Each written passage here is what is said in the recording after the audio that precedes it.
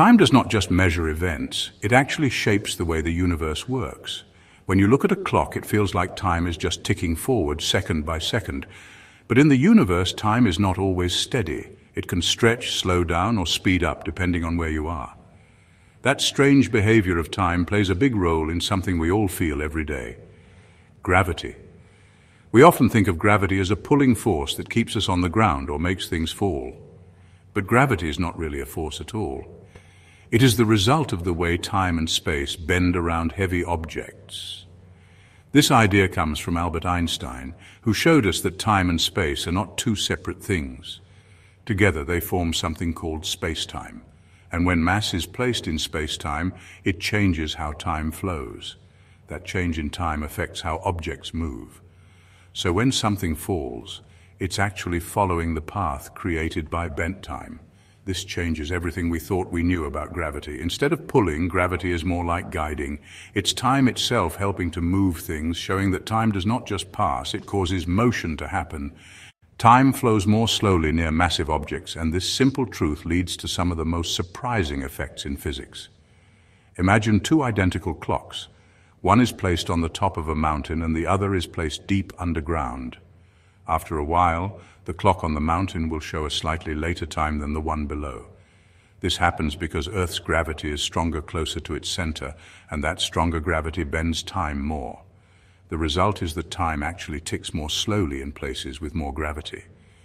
This is not just an idea, it's been proven by incredibly precise atomic clocks and by satellites in space. The reason this matters is because the speed of time affects how things move. In areas where time is slower, objects move differently than they do in places where time flows faster. This difference in time causes things to fall, orbit, or behave in ways we understand as gravity. That's why satellites must be adjusted carefully. They're moving through regions where time flows slightly faster than on Earth. Without correcting for that, GPS wouldn't work properly. Even light, which has no mass, bends around stars because the time in that region is slower than the time farther away. The idea that time runs differently in different places is one of the most powerful ways to understand gravity. Spacetime is not just a clever word, it describes the true fabric of reality. In our daily lives, we think of space and time as totally separate. But Einstein showed that they are actually parts of one connected thing: space-time. When a massive object like a planet or star exists in space-time, it bends both space and time around it. That bending is what we experience as gravity. If only space were bent and time stayed the same, objects might drift strangely or not fall at all. They follow what's called a geodesic, which is the natural path through curved space-time. Time becomes slower near these objects, and that slower time acts like a slope. Objects naturally roll down that slope, not because they are pulled, but because moving through time takes less effort in that direction. This helps explain why all objects, no matter their weight, fall at the same rate. This view of gravity as a feature of space-time replaces the idea of invisible forces with something even more elegant: motion shaped by the flow of time itself. Objects fall because they are moving through time that flows unevenly near massive things, not because a force is pulling them down. Think of time as a gentle river flowing through the universe. When there's a massive object like Earth sitting in space-time, it changes the shape of that river. The ball moves toward Earth not because it's pulled, but because it's following the easiest path through the flow of time. This slowdown in time acts like a slope, guiding the ball downward. The ball speeds up as it moves through regions where time is getting slower and slower. That change is what we call acceleration. This explains why all things fall the same way, no matter how heavy they are. Even when astronauts orbit Earth, they're not floating because there's no gravity. They're actually falling along a curved time path that circles the Earth. Everywhere in the universe, from the tiniest grain of dust to the biggest galaxy, things move according to how time is shaped around mass. The simple act of falling turns into something beautiful, an object dancing along the curves of time. Objects don't just fall, they accelerate as they fall, and that happens because time itself is stretched unevenly by mass. Imagine walking downhill. At first, the slope is gentle and you walk slowly. As the slope becomes steeper, you speed up without anyone pushing you. That's exactly what's happening when an object falls near Earth. The time gradient makes the object move faster, just like walking down a steeper hill makes you move faster. Time ticks slower near the ground and faster higher up, so anything falling naturally moves from the faster time region into the slower one. As it does, its speed increases. This is what we experience as acceleration. But in reality, the object is just following the natural flow of space-time. The steeper the time slope, the stronger the acceleration. That's why gravity feels stronger closer to Earth's surface than it does far away in space. This explains why astronauts in deep space feel almost weightless. The time flow is nearly flat, so the slope is very small. Instead of needing a force to cause acceleration, we realize that acceleration can be caused just by the way time is arranged. When we look at a falling object, we're seeing it respond to the structure of time itself. This makes gravity feel less like magic and more like a natural part of the universe's design. Once we understand the time gradient, we can see gravity not as a mystery but as a consequence of how the universe bends the clock for everything and everyone. The natural path that objects follow through space-time is called a geodesic, and this path is shaped by both space and time. In a flat, empty universe with no mass, these paths would be straight lines and objects would move without changing direction. But in our universe, where massive planets, stars, and galaxies exist, space-time is curved. That curvature bends geodesics, and everything from falling apples to orbiting moons follows them. These geodesics are not chosen or forced. They are simply the smoothest, easiest paths available. Time plays a major role in shaping these paths. As mass bends time, the geodesic bends as well, guiding objects along curves that appear as acceleration or attraction. The more time is bent, the more sharply the geodesic curves. That's why gravity feels stronger near massive objects. The geodesic isn't just responding to bent space, it's reacting to bent time. This is why even light, which has no mass and always moves at the same speed, follows curved paths near stars. Light moves through time just like everything else, and when time is bent, its path bends too. When you see a planet orbiting a star, it's not being held in place by a rope or pulled by an invisible hand. It's simply following a geodesic, a curved path shaped by the slowing of time around the star. This same principle explains why objects fall straight down on Earth. They're tracing out the geodesic defined by Earth's gravity, which is just the curvature of time near its surface. Without bent time, geodesics would be flat, and gravity as we know it wouldn't exist.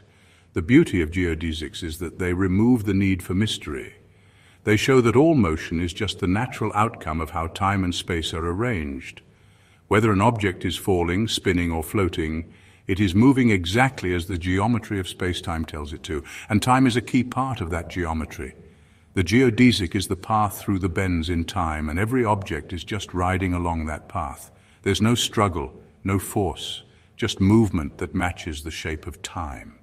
When you understand geodesics, you begin to see the universe as a great flowing map where every object is simply following the lines drawn by time itself.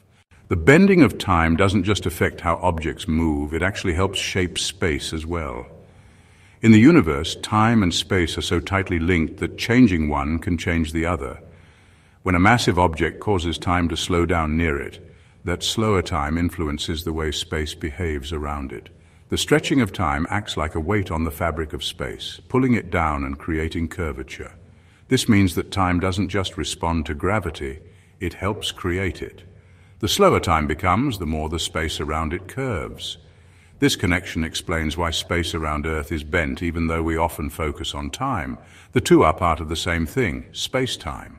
A planet doesn't just bend space like a ball on a trampoline, it bends time too. And the bending of time strengthens the bending of space. They reinforce each other. So when we say something moves because space is curved, we also mean that time is helping to curve that space. This relationship becomes even more clear near very massive objects like neutron stars or black holes. In those places, time slows down so much that space itself gets pulled into steep curves. The stronger the bend in time, the sharper the bend in space.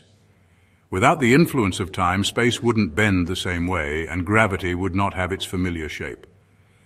Time acts like a hidden sculptor, shaping the curves of space without being seen directly. It's only when we study how clocks tick near these objects that we see what time is doing.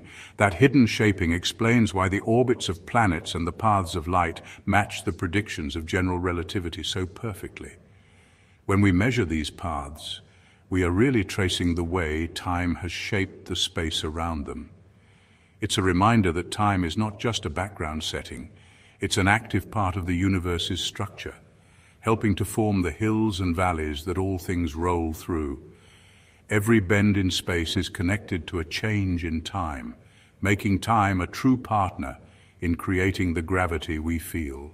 What we experience as the force of gravity is actually the result of time flowing differently in different places.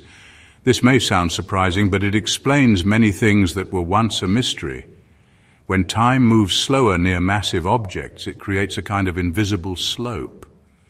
Objects naturally move down that slope, not because they're being pulled, but because they're following the path through time that requires the least effort. This motion feels exactly like being pushed or pulled, but it's actually just a response to the way time is arranged. A person standing on Earth feels heavy, not because the ground is pulling them down, but because the time beneath their feet is flowing more slowly than the time above their head. This creates a difference that their body reacts to. The bending of time gives us the feeling of weight. That's why people on smaller planets feel lighter. There's less bending of time, so the slope is gentler. Near a massive planet, time bends more and the slope is steeper, so gravity feels stronger. Everything in the universe reacts to this bending. It doesn't matter if it's a rock, a spaceship, or a beam of light. They all move in ways that match the structure of time around them. Even when you jump into the air and fall back down, you're just moving along the natural path that time has shaped. You're not being yanked, you're sliding through time. Understanding this removes the mystery from gravity. It turns it into something beautiful and elegant. The entire universe is filled with patterns of time flowing at different speeds near different objects. Those patterns control how things move, spin, fall, and orbit. The slower time becomes near something massive, the more clearly we feel the effect of gravity. If time didn't change near mass, gravity would not exist in the way we know it.